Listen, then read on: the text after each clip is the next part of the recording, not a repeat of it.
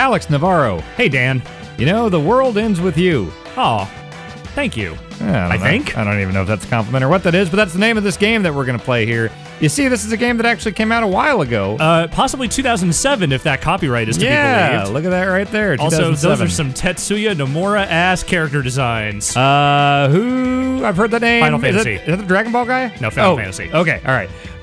Yeah. Maybe he was involved. I'm not sure. This was Square Well, it says Enix. right there. Character design. Oh, Tetsuya hey, Nomura. It's right there. Man, It's right there. You were so observant, Alex. I read. Yeah.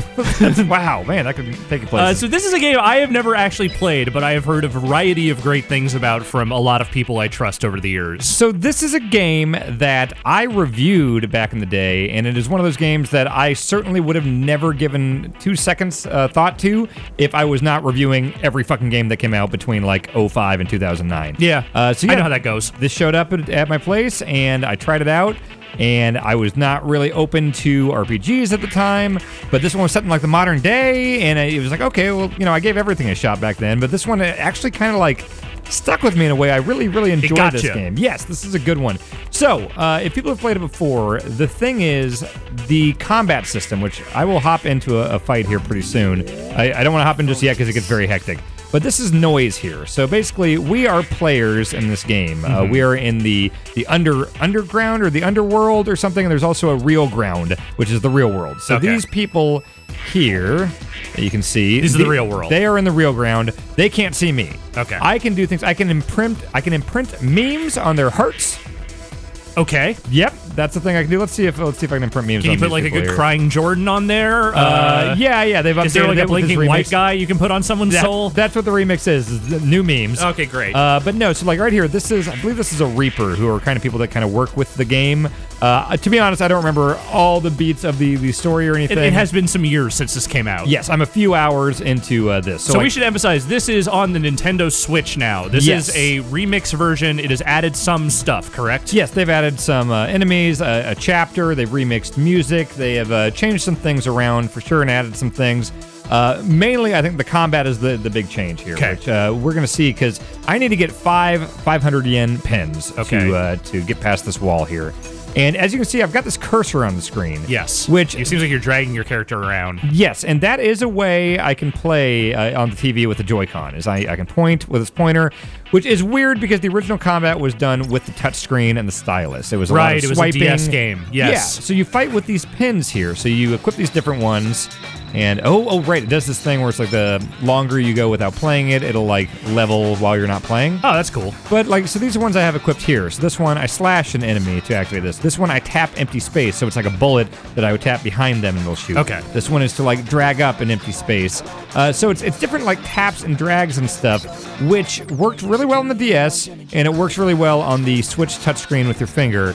Not as well with this? It's not terrible, but it is not the way I like to play. I played a lot both ways when I was getting this ready. I feel like it's not the most accurate thing. Okay. And also, so I'm going to show this thing in a bit, but we'll crank it up to 7. I'll explain that in a second. So, to get into fights, which that's a big part of this game, you focus, and then you click one of these things, and you'll get into a fight. Okay. And so those are just floating fight guys. Yeah. And so you have a different partner for every like in-game week, and so typically in the DS game you would be Jesus Christ. Okay, sorry. No, concentrate on fighting. Okay.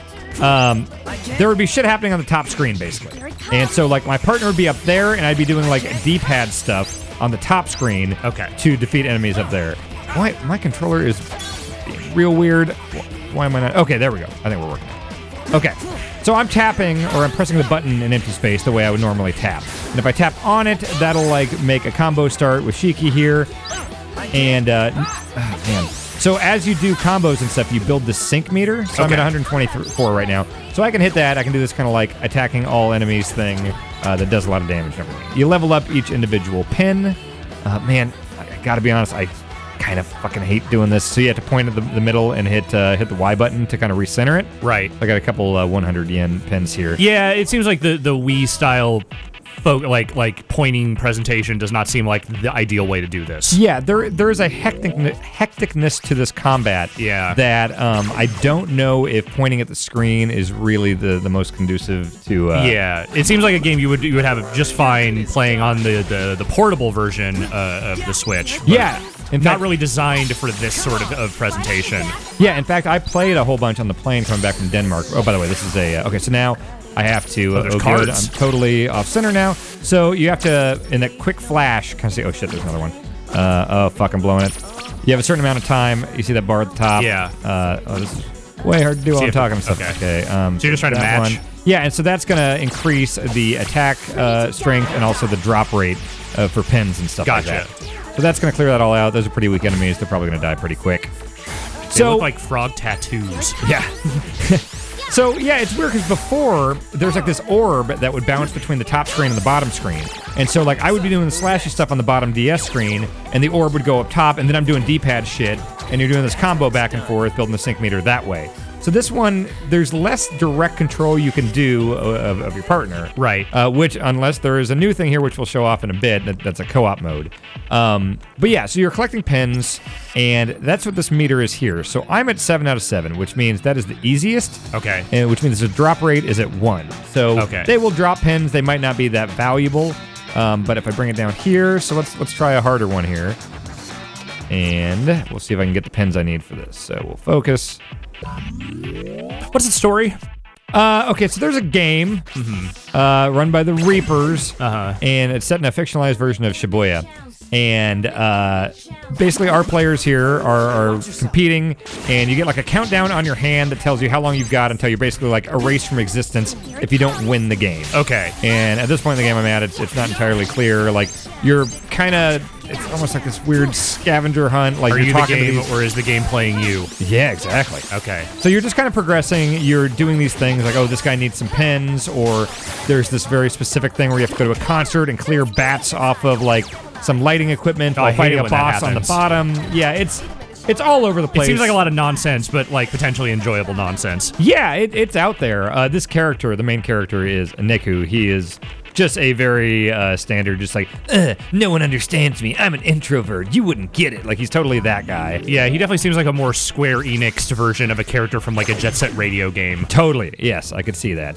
But yeah, all sorts of weird music, and I like the design on a lot of characters and stuff. Like, this the art style still pops, you know, for a game that's like 11 years old at this point. Like, it's still, I mean, I'm sure they've done some work on it, but it feels like it, I don't know, it's distinctive. Yeah, this game's got its own thing going on, which is, I think, why it struck me back when I reviewed it, is because, like, not being big on JRPGs, I just kind of thought they were all the same swords and fantasy setting and all that stuff. And this just seems so different, and I really appreciated it.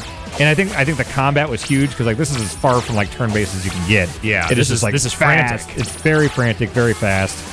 And again, I would say that even though it's different on one screen, it works pretty well on the Switch touchscreen. Right. That was a pretty good multiplier there. Is that all of them? Yep. Got some pins. See what I get here. Also, man, these are some fucking mid-2000s aesthetics if there ever was any. Oh, yeah, there definitely is.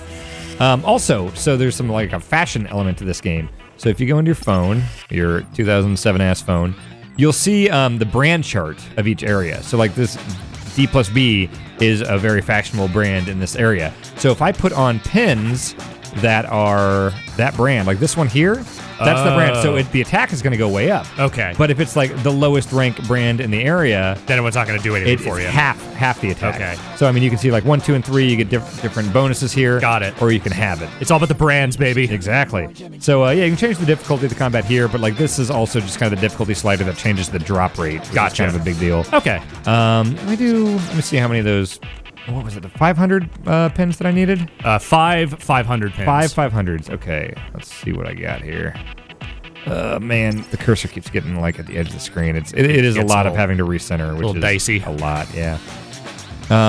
Okay, so I should go into mastered. Is that 500? So I have 3 of those. Okay, I need 2 more. Back, show off some more menu stuff here. There's this weird system here, the food system, which I need to buy some. But each one of your characters, you can put like a burger. Okay, so she's got one here. She's digesting this burger. So each one of them takes a different amount of bites, B-Y-T-E-S. Okay. And it'll give you a bonus to, like, your sync rate and stuff while you're, like, eating it or digesting it. Okay. And then once it's done, it'll give you a permanent, like, that'll be like, oh, +3 to your HP permanently. It's a perma burger. Got it. Yeah, so, like, these fries here. Let's see. Yeah, sync rate goes up by 15%, and then once you're done and digested, it goes up by 1. Okay. This game's fucking weird. It's very strange, but like it's admirably strange, I think. Yeah, and you got slots for your clothing and stuff, and all the clothes. You know, these are different brands and everything too, different stats and everything. It takes a certain bravery requirement, which a bravery is just one of your levels that you level up by fighting. So let me see if I can crank up the difficulty. Maybe get a bunch of pins. Although Get some pins. Let's go to 2. Okay, we'll focus. I want to imprint a meme. And you can kind of read what people are saying too. I mean, this is just kind of a flavor stuff, you know. All right, you got some dudes. Go here. Okay, so I'm at a 6-star drop rate. See what I get here. Yeah, and the different abilities. Like I've got a lot of like lightning and projectile abilities and stuff like that. You can get some stuff that'll like, you know, telekinesis. You know, move these things across the battlefield, like the motorcycles. I could use this glove pen or whatever to throw that at enemies. So yeah, one complaint I would have is that you do feel like you have less actual control over your partner. Right. And you're always going to have a partner. In fact, speaking of which, Alex, let me turn on this Joy-Con here. Oh. I have not tried this yet. I've only played this at home. Oh, Shiki digested the food. Am I pointing or am I... I think you're going to be pointing. Okay. It's going to be a lot of... well, I'm not sure with Shiki because I haven't played with her. Let's figure it out. You're going to point and press buttons. You're going to press the right button. It's A on mine. It's probably the right on yours. But I think I need to go into here, turn on co-op. So get in there. Okay. And you'll see there's no Pro Controller or anything. You just play this with the Joy-Con, little wand. Okay. So yeah, go ahead and hit the right button there. And let's see. Whoa. Wait, are you the only one now? Hit co-op? Oh, so it looks like you've got your own... Okay, so I'll hit this for the first one. Uh-huh. Okay, I'm in. Am I hitting the wrong thing? Just hit the tiny trigger button up there. There you go. Okay. Okay. And it looks like you've got your own pins there. If we go over this, does it say... Okay, I'm not controlling the... I'm this one here. Yeah. So I'm going to hit co-op. Oh, wait. Are we both controlling it? I'm not doing it. Like, I'm zooming it back and forth. It's not doing anything. Check this out. So I hit center, and it's just floating to the left. Now? It just floats to the left. That's not great. All right. Well, I'll try to fight that. What is going on? Okay, I'm setting this down. Yours isn't doing anything, right? As far as I can tell, I'm pointing it. It's not doing... If I hit... Was it Y it centers it? Y should center it, yeah. Yeah, this isn't doing anything for me. Let's see if we can do a quick redo here of this. Okay, change grip order. Let's do this again, and let's set them down on the flat surface here. Okay. So I'll hit R, and you'll hit L. Am I in? No, not at all. Yeah, you're not. 2 S buttons. Okay, that's one. You try that. Okay. Okay, that seems good. Then, oh god, I have to hold it sideways now. Oh, this is a whole thing, isn't it? Yeah, again, all right. Retrofitting a thing that wasn't really designed for TV play to begin with. Great, then it's gonna make me do it here again anyway. Okay, that was down on the ground. And then it's still floating. Huh, I wonder what that is. Weird, it was fine until we went into the co-op. Let's try, okay, set it down again.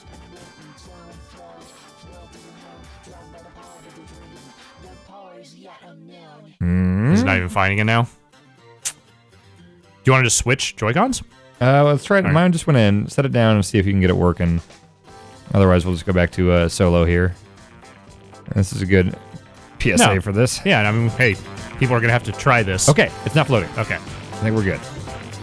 Now, can you point now? There's no pointing for me as far as I can tell. Fuck is this? All right, I'll just go back and see if okay, it says co-op.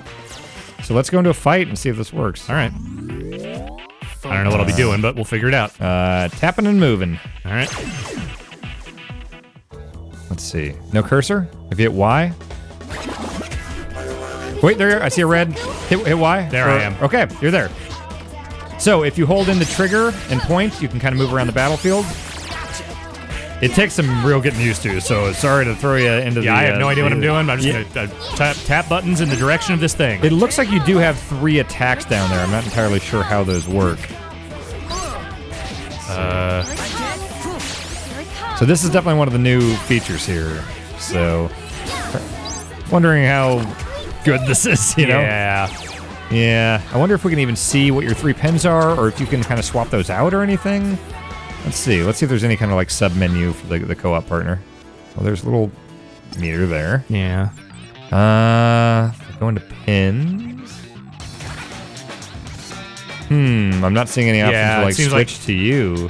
Kind of seems like I might just be piggybacking on what you're doing more than anything else. It almost kind of feels like maybe a little more in-depth version of like the Mario Galaxy, like, hey, you can point and shoot some star bits type like thing, you're actually engaging in the combat, but also it seems like it might be a little hard to keep track of everything going on with 2 people doing that. Yeah, it is a hectic game. I do kind of appreciate not having to worry about handling her stuff with just the taps, but I don't know if this is enough for like a full-on co-op. Like, I don't know if you don't want to play through this whole game with someone, you know? Yeah. All right, so you're able to move and stuff. Yeah. I bet you've got like a tap one. I bet you've got a slash one. Yeah. Yeah, and then we can both move around. I mean, it's working. It's an idea. Yeah, I mean, I guess you got to add some new elements when you're porting it, an old game to a thing. I feel like I just don't really know what I don't know what I'm actually doing yet. So that's also should be considered here. Yes. You have never played this game ever, and it's a very weird game. So it's it's gonna be kind of a harsh curve. We can switch back to solo after this fight here. But now we know what it is at least. Yeah. It's good to look at and see that it's maybe not that great. Where'd he go? Okay, got it.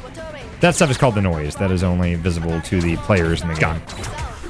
And a lot of these will kind of master. They will reach max level pretty early, while some can go up quite a bit higher. Okay, I just got 2 more 500 yen. Looks I think like I've got enough. That's enough. Let's kick you the fuck out of here. Please do. All right. Solo. That's just me. Yeah, I wasn't too impressed in that brief little look at it. I probably wasn't doing enough to impress anyone, but yeah. Maybe. Oh, good. Oh my You're God. Yeah. Man. Okay, so that's a definite PSA that, man, if you're gonna do this, oh fuck, it gives you the like put it down on a flat surface thing early. Let's try this one more time, and then I'll give those pins to the guy. Change grip order. There, right down there on the desk. Oh wait, I gotta do the 2 side ones. Mm-hmm. Man, syncing controller stuff is so fun. Yeah, it's the best part of video games. Yeah. It's what everyone loves. Also, I think most people just get to do it like once or twice, and then they're kind of set. Whereas, like at our jobs, we are nonstop syncing controllers, syncing different things, and moving stuff between like an Xbox and a PC. And all right, let's see. Our lives are pretty dumb. Yeah. All right, that should be good. It's drifting. What the fuck is that? I don't know. You haven't seen that at home at all? No. That's I mean, it could have something to do with like the lighting setup in here too. I guess that is possible. It is using like IR stuff, right? Yeah. Well, whatever. I'll try one more time here. We'll see. I mean, I feel like I've kind of touched on like the main things it's doing. I mean, fundamentally, this is the game they put out in 2007 with some added stuff here and there. It is definitely still The World Ends With You. Yeah. I will see if I can get this working. I'll give those pens to the guy and see what's in the next area. But yeah, if you have played the old one, I will say that this is a nice way to have it on the go with your Switch.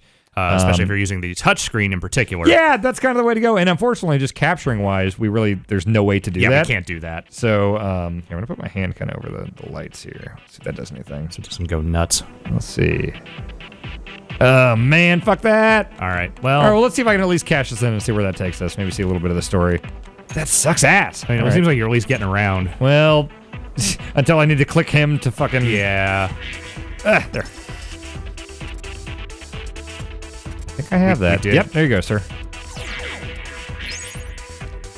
All right, so yeah, you get these kind of like permanent stickers that will give you, boosts, stick around. But also, in the original game, like, you would change out your partners frequently, so I'm sure that's going to be a different set of stickers. Right. Okay, I can move around. How much is this? Ooh, that's a good Switch? question. I don't know if it's the full 60 or... Oh my god. Fuck this shit. I don't know if we can get Abby to take a look here. Quick peek. So yeah, these are like pin stores here. I wish I could actually look over them and show you the options. Looks Cutie to be Bean. $50. $50. Okay. I mean, it's a big, like, 25, 30-hour game. Right. You know, if you have not played it, I will say that I'm having fun with it again, even though I played it 10 years ago. Oh, having fun with it when I can move the cursor. Yeah, when or this isn't ideally play it without a cursor. Right. But yeah, shops. You know, as you talk to shop Shops, owners battling, and stuff more. style, Yeah. anime hair. Apologies that something about our setup or something here is making this difficult to do. Yeah. But Would not yeah. necessarily ascribe this to being a bug in the game as much as maybe just something not jiving with what we're doing here. No, and again, I played probably an hour and a half with the cursor stuff at home, and it was fine. And again, I wouldn't say it's the ideal way to play this game. Right. But if you got a Switch, you definitely have the capability to play it, you know, handheld. I would recommend doing that. Great for flights and stuff like that. But yeah, just really unique, cool JRPG. I would recommend it. All right. Thanks, Dan. Thanks.